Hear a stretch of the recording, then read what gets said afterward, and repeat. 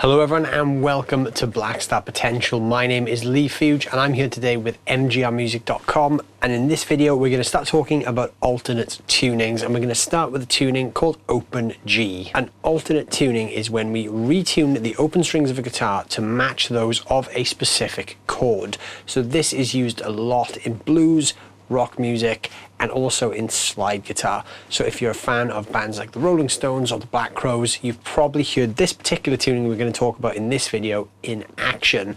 Like I said, this is called open G tuning. So what that means is the open strings of the guitar are now tuned to a G major chord. So if you've learned any chord theory, you will know about major triads, and you'll know that there's only 3 notes that make up a G major chord, which is a G note, a B note, and a D note. So I have retuned all of these strings to match that. So in this video, we're going to explore how to get your guitar into open G tuning and some basic principles and tips that you can use as you start out on your alternate tuning journey. All of the tones you're hearing in this video is this Les Paul Jr. right here, plugged straight into the Blackstar Studio 10 6L6, which is mic'd with a Lewitt Audio LCT 440 condenser mic. I've got the amp on the drive channel with a crunch dialed in. So the first thing we need to talk about is how to get your guitar into open G tuning. So from standard tuning, which low to high is E, A, D, G, B, E, we need to retune a couple of the strings that we have. So the string that we previously knew as the low E is getting tuned down a full tone to a D. The string that was A is now getting tuned down a full tone to a G. The next 3 strings on the guitar remain the same, so they stay as D, G, and B. And the high E string also gets tuned down a full tone to a D. So low to high we have D, G, D, G, B, D.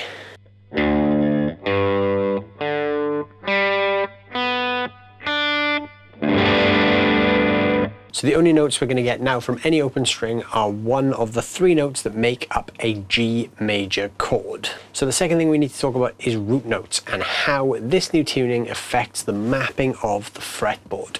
So the chances are, if you've started learning scales and chords, you've probably started learning a little bit of the notes and the layout of the fretboard.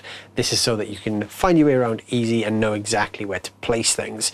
In this alternate tuning, we are going to have to move some of the previous reference points in order to facilitate certain chords and certain scales. So this tuning does have one minor quirk that doesn't appear in all open tunings, which is that our lowest string is actually tuned to a D, not a G. Typically, we would tune the open chord so that the lowest string is the root of the chord, but in this case, we're actually taking the A string, which is now the G string, as our root note string. So we're actually using the low D string here as like an extension, so we can extend the chords into a lower register by adding what's known as a 5th below the root note. This just adds some extra depth. Many players that use open G never use this string. So if you look at players like Keith Richards from the Rolling Stones, he actually takes this string off his guitar altogether. So he's just got the G as his root. So this means we're going to be rooting all of our chords off this string as well. So previously, obviously the open string would have been an A note, but now it's a G. So what this means is all of the notes have moved up by 2 frets. So our A note isn't now an open string, it's actually the 2nd fret. And our C, which was previously the 3rd fret, is now the 5th. And the D, which was previously the 5th, is now the 7th. This principle is echoed across the entire string. The same is true on the low D. If you are going to look to root anything from that string, the notes are going to be 2 frets higher than where they were in standard tuning. The root notes are very important for this 3rd tip, which is how to play a major chord in an open G tuning. Now this is where the fun starts. Because the open strings are tuned to the notes of a G major chord, we can play any major chord we want with 1 finger. So if I just completely ignore the lowest string for now, which is the D, I'm just going to root everything here from this G. So if I just play the open strings, I get a G major chord. So anywhere I place my first finger and bar across the 5 strings from the G down, I get the major chord from that root position. So for instance, the 5th fret is a C. So if I bar across the 5th fret and play those 5 strings, that is a C major chord. Likewise, if I go to the 7th fret, it's a D major. So this is really great because we can move major chords around very easily and create chord progressions.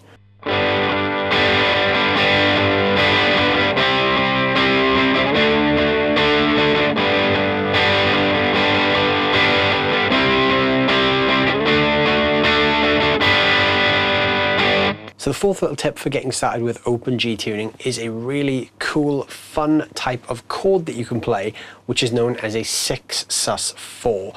Now this sounds a lot more complicated than it really is. This is the chord that is heavily associated with the sound of people like Keith Richards from the Rolling Stones. He will take those major chords that you've just learnt and add a 6-sus-4 extension, which gives him that unique sort of rhythm sound that he has. So 6-sus-4 is very easy to play. If you've started learning chord extensions in standard tuning, you may recognize this shape as a minor 7, but because of the new interval structure based on the new tuning, obviously those intervals change. Now this is a 6-sus-4, not a minor 7. So let's start with a G, just because that's the open strings, so G major. If I want to turn this into a 6-sus-4, I first of all need to add the 6 from the major scale, which is the 2nd fret here on the D, and the sus4, which is the 1st fret on the B.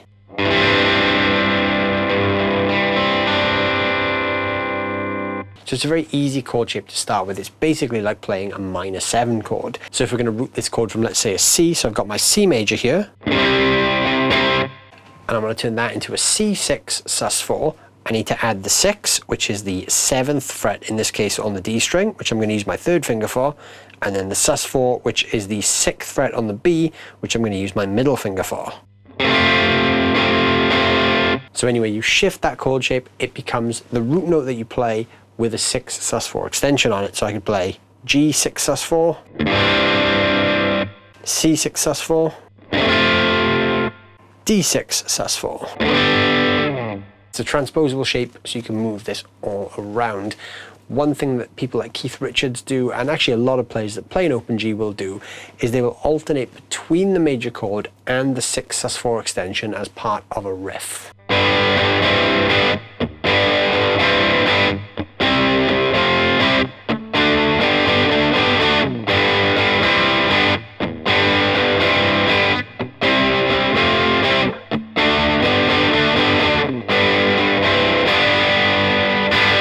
And the final thing to be aware of when you play in an open tuning is the position of where your scales have gone.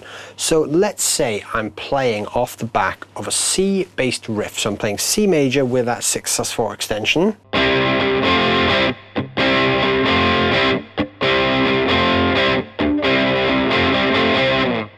And over the top of that, I want to add some lead guitar licks. I'd instinctively go to my C minor pentatonic, but obviously that's not going to sound right now because of the shift in root notes. So what this means is the notes on the E, A, and E strings, which were previously there, have all been shifted up by 2 frets. So my first pentatonic shape is actually now going to be this. It's going to be rooted from the 10th fret. Then I'm going to shift back to the 8th fret on the D string, and then back to the 10th fret on the high D.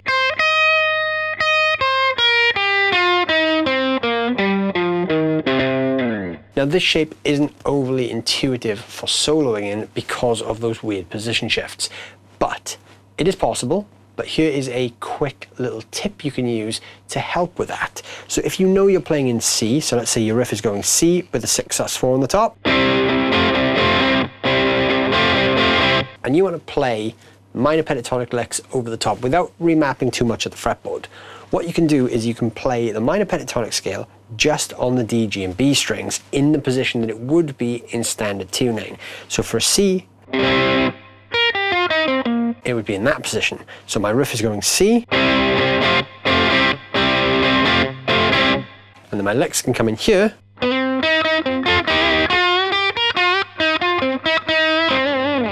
I can play all my usual bluesy licks just on the D, G, and B strings there in the position that my C minor pentatonic scale would be if I was playing in standard tuning. So there you go, there is a little overview of open G tuning, how you guys can get started with that and a few little tips to get you playing some stuff. Let us know down below in the comments what your favorite open G tuned guitar songs and riffs are. Thank you all so much for watching. I hope you've enjoyed this video. Don't forget to check out Blackstar Amplification on YouTube for more lessons just like this. And if there are any topics you'd like to see us talk about in these videos, please let us know down below in the comments. If you're looking for a guitar teacher, please head to mgrmusic.com. Check out the database of music teachers. There's a great network of teachers all around the UK waiting to help you guys out. Thanks so much for watching, and I'll see you soon.